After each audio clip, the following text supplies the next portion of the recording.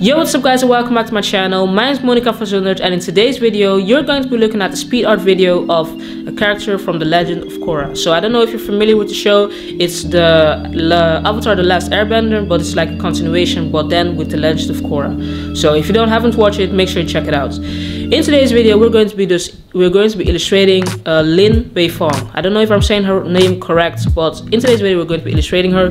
I've posted her a while ago on my channel and I got a lot of likes and stuff on it, so I thought why not just post a process video here and see how it works and how it will be on YouTube. I used different softwares in this illustration. I used Illustrator for the vector sketch and everything, and I used Photoshop to add some more details and small textures to the illustration, and then I used another editing software to add some more color and make the last changes.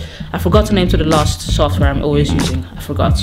But in today's video, I hope you guys will enjoy it, and if you want to see more of this, or you would like me to create an original character, but then instead of Photoshop, because I normally draw in Photoshop, I'll draw it in Illustrator and work it out like I did with this illustration. So let me know in the comments, and don't forget to follow me on Instagram, and let's head over to the computer and get started.